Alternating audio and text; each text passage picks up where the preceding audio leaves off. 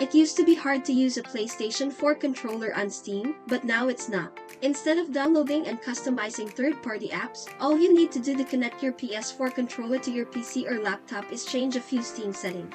Yes, the Steam client now has this feature built right in, so you don't have to mess around with annoying third-party tools. Great, and if you want to know how to use your PS4 DualShock 4 controller with Steam, here are the steps you need to take to link your PS4 controller to Steam.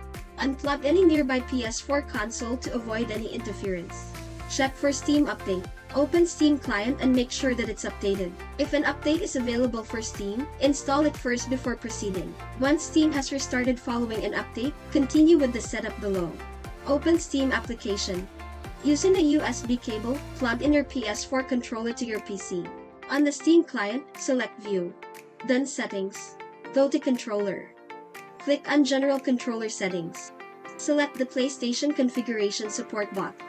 Under Detected Controllers section, select your PS4 controller. Then, select Preferences. You can then create a profile for your PS4 controller by changing its name, LED color, or toggle the rumble feature. Once you have all of those settings configured, you can approve them and start using your DualShock 4 PS4 controller with any games on Steam that have controller support. Simply launch your favorite Steam game and see if your PS4 is now working.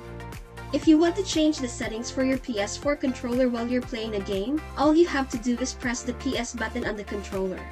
That's it. If you think that this video is helpful, we would appreciate it if you can leave a like or comment, subscribe to our channel, or share this video to your friends.